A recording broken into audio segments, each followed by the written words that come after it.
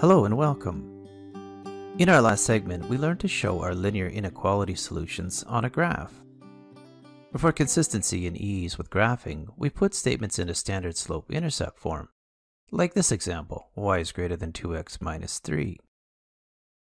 By setting it to an equation, we can find a table of values, intercepts, or use the y-intercept and its slope to generate a line that will form a boundary of our solution.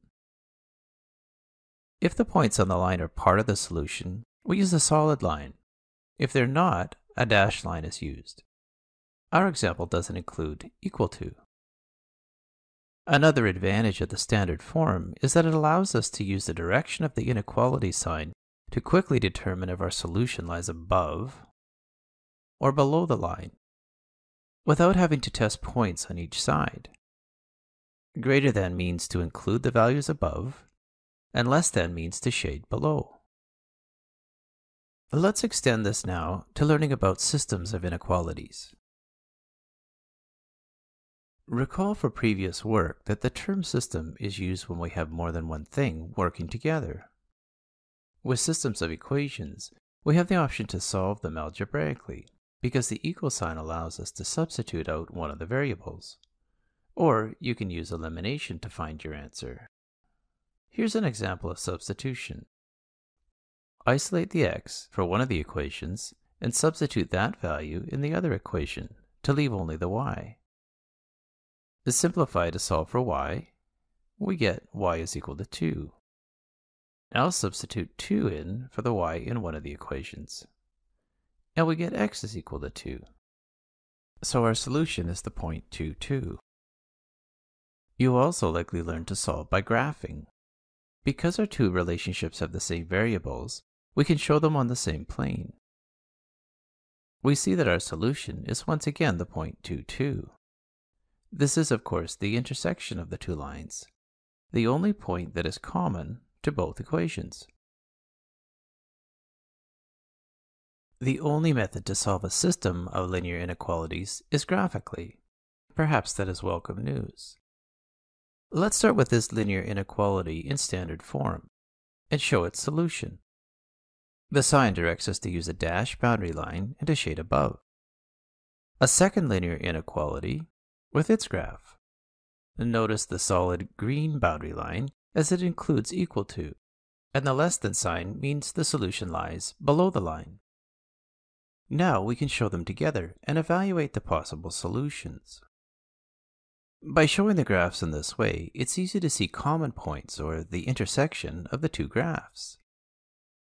Check a point from this area that will prove it's true for both restrictions, like the point 0, 0. In the first inequality, we get 0 is greater than -1, which of course is true. And in the second, we get 0 is less than or equal to 1, which is also true. We can keep adding statements like this third restriction, which effectively limits our solution even more, to just the small triangle near the center. Although it's most common to find the intersection of our inequalities, you may see that our solution could be the union of the statements. In this case, we would shade all values that satisfy either inequality, as union means or. Ultimately, we want to see where a system of inequalities might be utilized. Here's a pretty simple scenario to consider. You've been given the responsibility of ordering pizzas for a party. The restrictions you've been given are that you must get at least 8 pizzas, either medium or large, and you can't spend more than $100. The pizzas are $10 for a medium and $14 for a large. You've done the math and you know you get more pizza with a large, but you also have many dietary interests and needs. So you must decide how many of each to maximize value and variety. We can set our conditions as follows. M plus L is greater than or equal to 8, which forms this inequality graph. And 10M plus 14L is less than or equal to 100, showing the restriction on spending.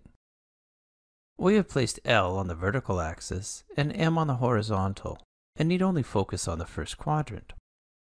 By graphing the two restrictions, we can see their intersection here. Perhaps the most obvious point is 3, 5. maximum value for sure with the greatest number of large pizzas, or 10, 0 for the greatest variety with 10 mediums. Any discrete value in the shaded area would work. Perhaps your decision is somewhere in between, like 5, 3, leaving a bit left over for a tip. When we combine inequalities with the same two variables, we show their solution on a graphing plane. These form a system that we can evaluate by viewing the results of the graph.